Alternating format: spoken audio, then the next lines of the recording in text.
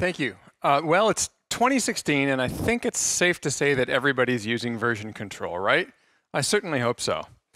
Well, that may be, but if you're not misusing your version control system, you may not appreciate what a powerful tool version control is for pessimizing workflow and minimizing developer productivity. Because you're plugged in, informed people, you go to conferences, you probably read blog posts or go to user group meetings. You know what everybody wants. What everybody's talking about these days: how do I pessimize my workflow and minimize developer productivity? Because if you don't do those two things, you're at risk of actually shipping software. And version control is a fantastically powerful tool if you do it wrong for avoiding those terrible fates. And now you could spend years of your life poking around in the dark, trying to find your own worst practices, and I'm sure you would find some on your own. But I've seen a few, and I've done a few myself. So I'm gonna share some time-tested worst practices, guaranteed to set you down the wrong path from day one. So, without further ado, number one, a classic is commit any old crap. Is it cut off? Oh dear. No, I blame CSS. Let me see. Does anybody know what the supposed resolution of the projector is?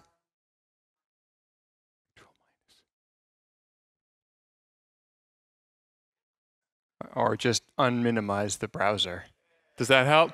Yeah, okay, it doesn't need to be full screen. Okay, so time-honored classic is to commit any old crap. You probably made some source tarball you found on the internet for a dependency that you're using. Put it in version control. Or maybe it's not a dependency that you're using, you just thought you should hang on to it. Yeah, version control is a good place to put it. Maybe last week or 5 years ago, you built some RPMs or Debian packages or whatever. Put them in version control. You wouldn't want to lose them, would you?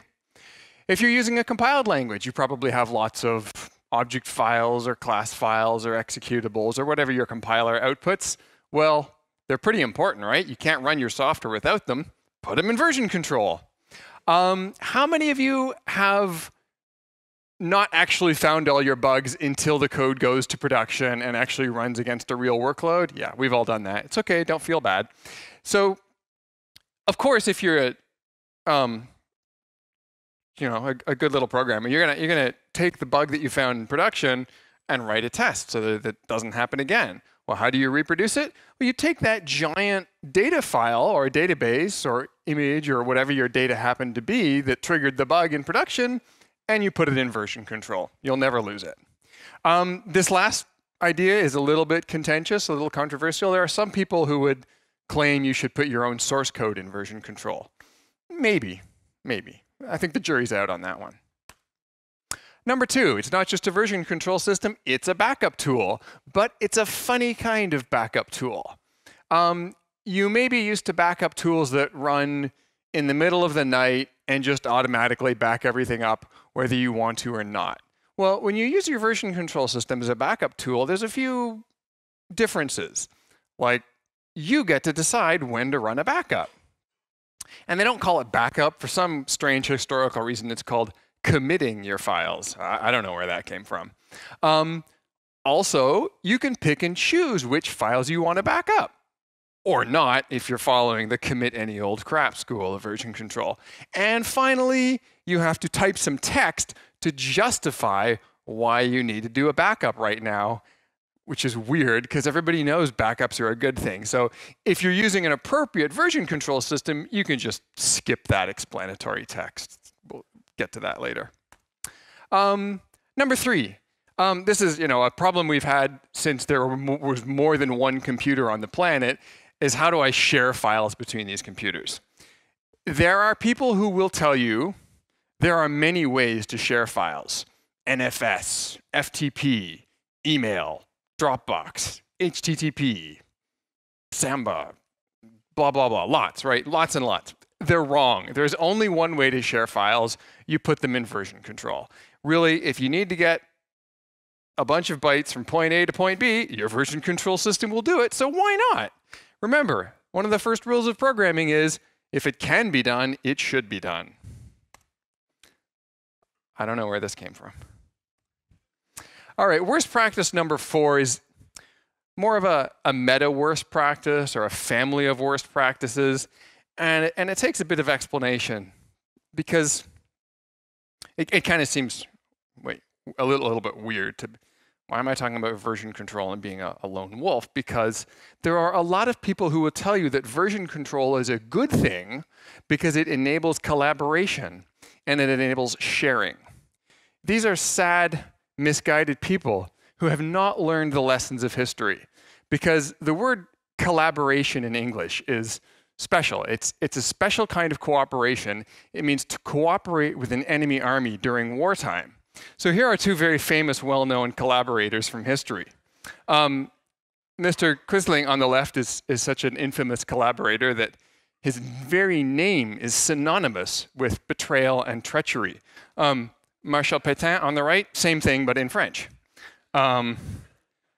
Really, as for, so, don't talk to me about collaboration. As for sharing, the logical extreme of sharing is communism. And anybody who knows their history will realize that every time communism has been implemented somewhere, it has led to terrible suffering, starvation, millions of deaths. It's really a horrible system. So really, collaboration, not good. Sharing, not good. Real programmers are lone wolves. And the true lone wolf learns to use his or her version control system to discourage these nefarious practices of collaboration and sharing. For example, worst practice number 5, which is really the first in the family of version control to support being a lone wolf, commit messages are for losers. If you are using a classic version control system, one of the real gems of the genre from days gone by, such as CVS or Visual Source Safe, they don't even insist on commit messages. More modern version control systems have this annoying tick where you must supply a non-empty commit string to justify your backup. Yeah, that's easy to fool. You can just type ongoing dev. And if that's too much work, you can type WIP. That's short for work in progress. Or the time-honored classic, dot. Number 6. So committing broken code, another classic, can be seen as an artful combination of committing any old crap and using your version control system as a backup tool too. But it's such an important worst practice that it really deserves to be highlighted on its own. Because after all, the first thing a would-be collaborator is going to do if they want to interfere with your project is check out the source code. What's the next thing they're going to do? Build it and run the tests. It's pretty hard to stop them from checking out the code, although it's worth trying. But you can certainly stop them from building it and running the tests by committing code that doesn't build or doesn't pass its tests. And trust me, nothing will discourage a would-be collaborator faster than checking out the code and, oh, it doesn't even work. Why am I wasting my time on this? Perfect. You got rid of undesired interference. Perfect. Works brilliantly. The opposite extreme, of course, I'm just not ready to commit. There is an obvious tension here. You might think these two are mutually exclusive, and just a pro tip, when you're starting out with version control worst practices, you really should treat these two as mutually exclusive. It's either or. Pick one or the other. If you just can't bring yourself to commit broken code, well, hold off for 2 or 3 weeks. Wait until everything is absolutely perfect before you commit, because after all, software is hard to change, right? Really hard to change. And the only thing that's harder to change than source code is source code that's been committed to source control, to version control. Don't call it source control, because then people will think you're not supposed to put binaries and RPMs in it. Call it version control, and they'll think you can put anything in. Anyway, so yeah, one or the other, right? Hold off, either commit broken code or hold off for 2 or 3 weeks until it's absolutely perfect. Now, once you have achieved mastery of version control worst practices, then you can think about combining these two. But don't go there until you're really comfortable, you really have some expertise under your belt, because it takes real chutzpah to hold off for 2 or 3 weeks and then commit broken code. Leave that to the pros. You'll get there, don't worry. Worst practice number 8. You've just had a really super productive afternoon. You've fixed 2 bugs, implemented a feature, renamed a stupid variable, and I don't know, cleaned up some ugly indentation. Wow, great afternoon. You know that feeling, right? Happens about once a month. Well, you better commit it all right now, because who knows, your disk might fail overnight. After all, it's a backup tool too. This might not seem like such an obvious worst practice, because maybe everything works. You know, you've done a day's worth of work, everything compiles, the tests all pass. Of course you should commit it all right now. How's that going to interfere with collaboration and sharing? Well, it doesn't interfere with it right now. What it does is it makes history harder to interpret, harder to decipher. It's hard when somebody is looking at this change 6 months or 2 years down the road. It's harder to figure out, was this variable renamed at the same time this feature was implemented for a good reason, or is that just coincidence? So what you're doing is you're just throwing a little grit in the works. You're just slowing future collaborators and sharers down just a little bit, just a little static. There's a related technique that's supported by these modern distributed version control systems. You can work for 5 minutes, commit, work for 10 minutes, commit all day, and then squash all your commits into one. The technology is different, but the end result is the same. So I really consider that the same as commit it all right now. It doesn't really matter if you squash a whole bunch of commits into one, or if you wait till the end of the day and commit everything together. It looks the same 6 months from now, right? So whatever. Number 9, finally we got to something a little controversial, a little contentious, the monolithic repository. So the idea here is you have an organization of dozens or hundreds of people all typing away all day long on various source files or whatever. They're all employed by the same organization. Their paycheck comes from the same place. So of course it follows, as the night follows the day, that all of these projects, files, source code, whatever they are, should follow the same release schedule, the same deployment policy, have the same branch schedule.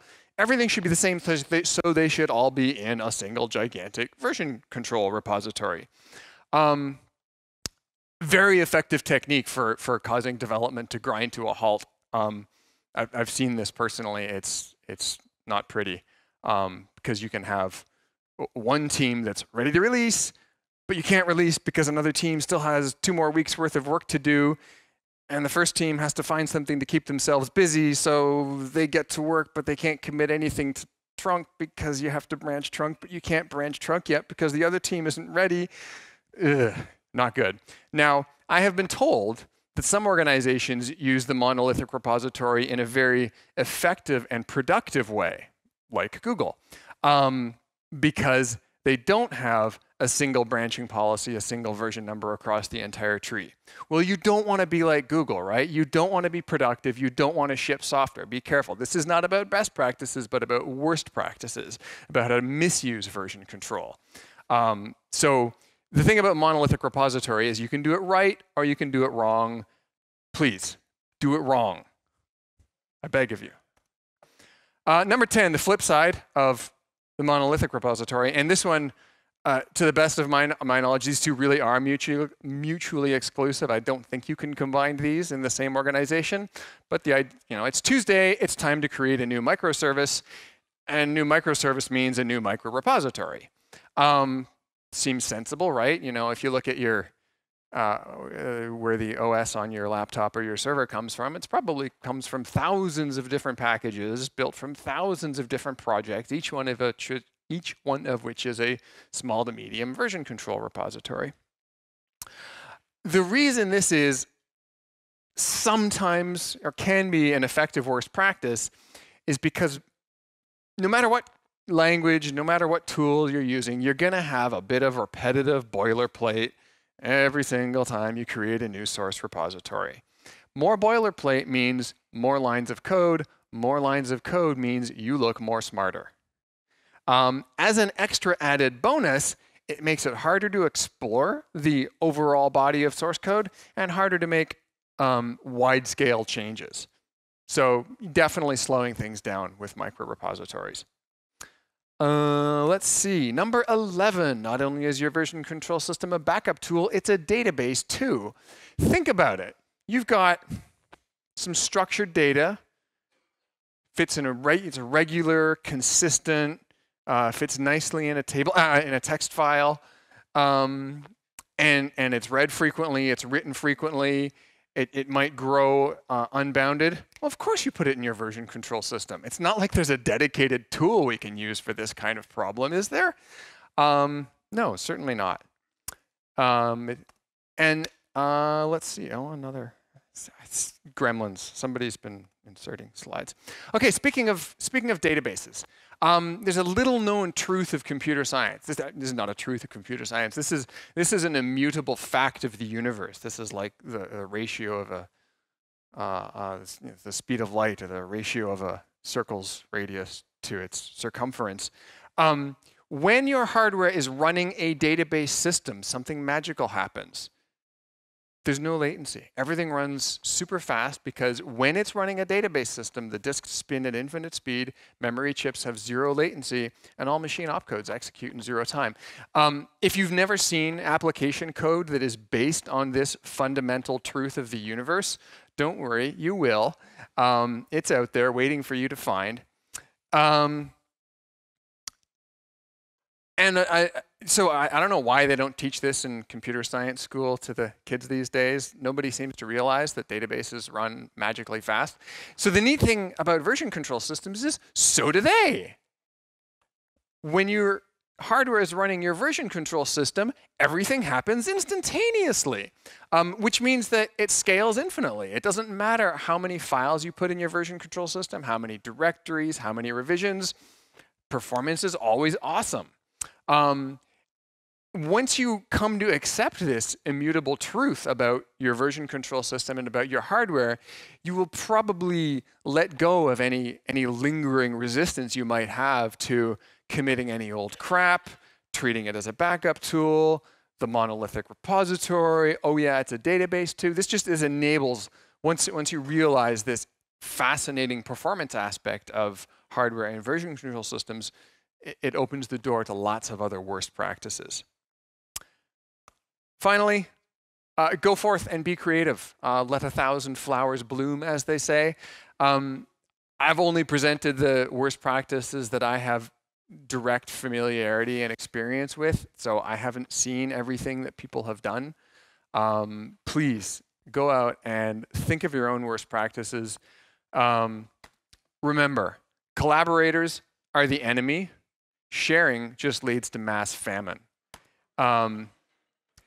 If we all stick to our own silos, we don't interfere with each other, and we don't allow others to interfere with us, that will, it's a beautiful process. It starts by degrading the experience for your peers, your fellow developers in your organization, and then that spills out to degrade things for other the product managers and marketing and sales. They don't have a product to sell, so their phone stops ringing and their level of stress goes down. Eventually, your customers go away. They leave you alone in peace and quiet. And it's all about minimizing productivity, pessimizing workflow. And if you do it right, very soon, you will have one of these of your very own. I mean, if you do it wrong. Any questions?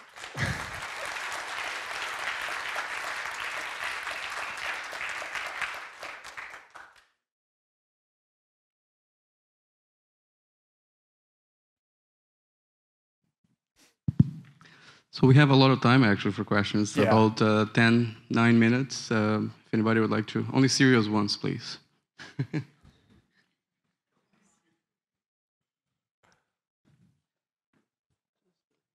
there.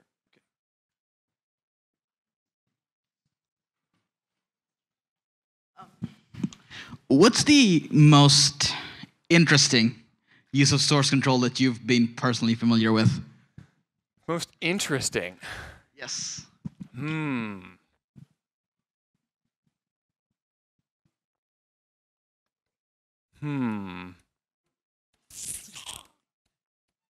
I'd have to say the database. Yeah, the database. That was really... I stopped on the right slide.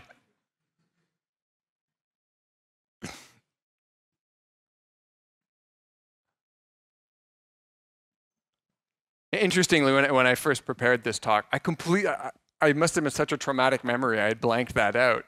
And I gave the talk at Montreal Python a couple of weeks ago, and somebody mentioned this anti-pattern, or a variation of it, and the penny dropped. I remembered, I do have 12 slides plus the bonus number 13. So what is your kind of worst practices around merging and stuff like that you've seen? Ooh. Kind of. Merge early, merge off. Well, I think the right way to do it, the best practice, satirical hat off, speaking entirely seriously, merge early, merge often. Don't delay merging. Because the longer you leave it, the worse it gets. Oop, I've actually got a new one for you. At one firm I was at many moons ago, we actually used our version control system as automated deployment. We would check in the binaries, and then on the actual servers, they would check out those binaries to install. And while it might be considered a worst practice, it actually worked pretty well. So I'm not quite sure if it fits in this or not, but I figured I'd add it to your menagerie of worst practices. It probably worked great as long as the system scaled to handle that. You wouldn't want to do that with a distributed version control system.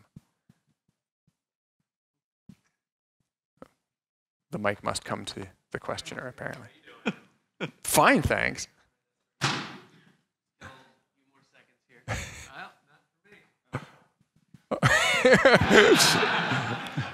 I don't think you're force pushing enough. And what do you think about that?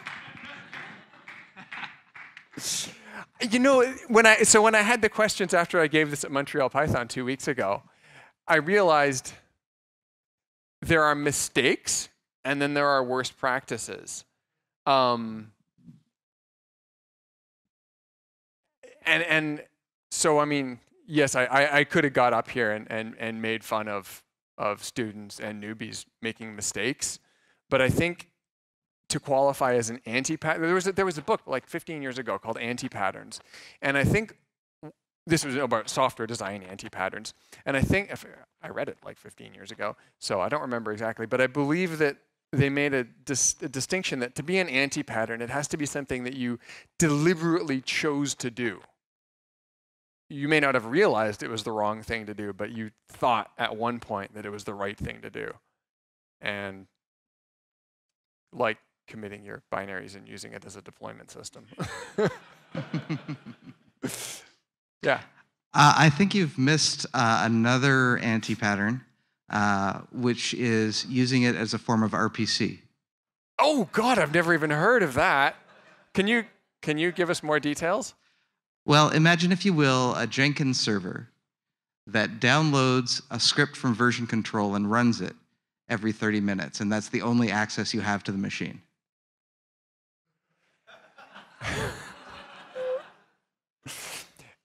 Is that a worst practice or a horrible workaround? I think we still have a question from the front row. 2 questions from the front row.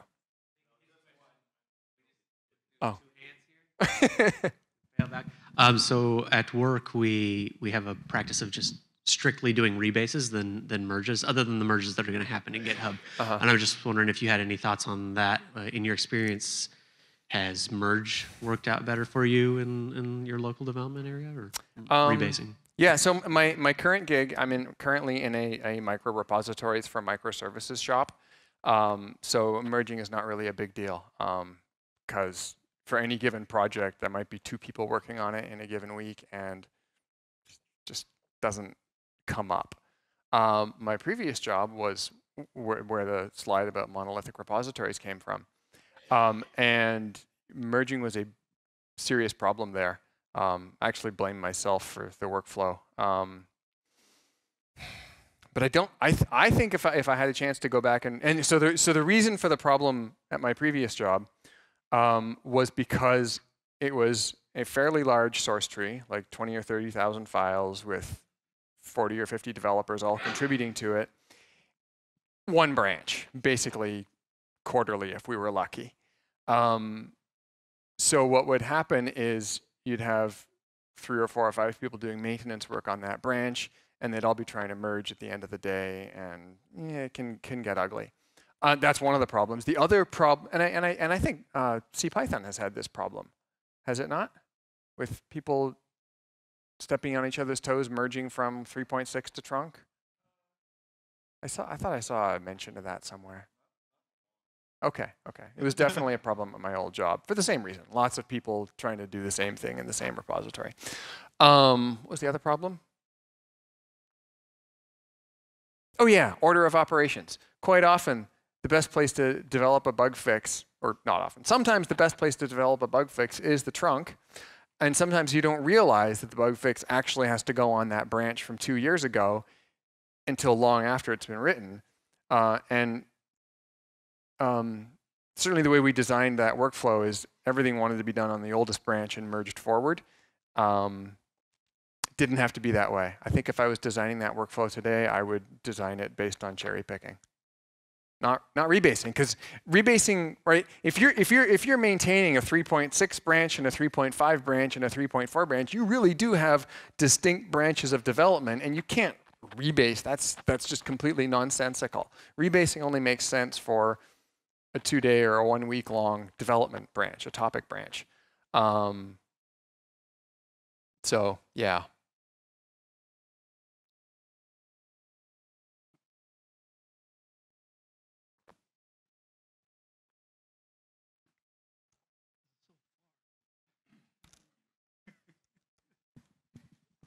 Hi, sorry, I have to ask another serious question. Sure. Are you familiar with Git flow? I have read about it, and I worked a 2-week freelance gig once that used it. Okay. Would you describe what do you think of that, based on other practices of working in teams and such? So like I said, I have very little practical experience with Git flow.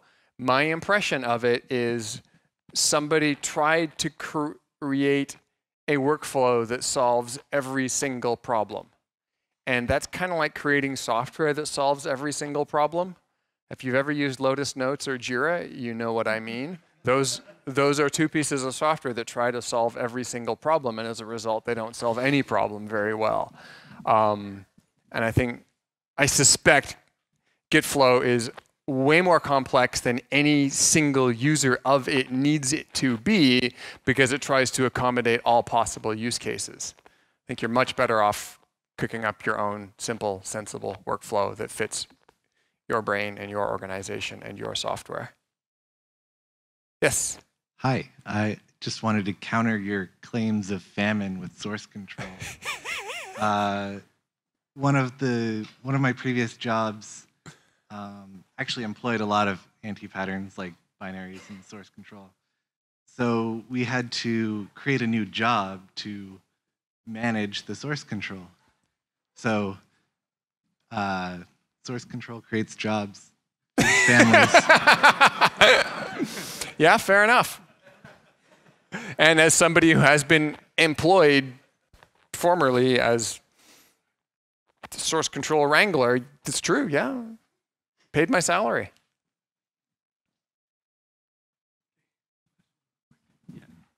So I noticed throughout you assumed that everybody was using one version control system. But really, each user should have their own version control that they feel comfortable with. You got me there, yeah. Real thing I've done. Of course, that breaks down as soon as you have more than, 5 or 6 users. But I think it's still sounds like a very effective anti-pattern. Sorry? Oh, that's true. Or write your own. Okay, that's all the time we have. Thanks very much, Greg. My pleasure. Thank you.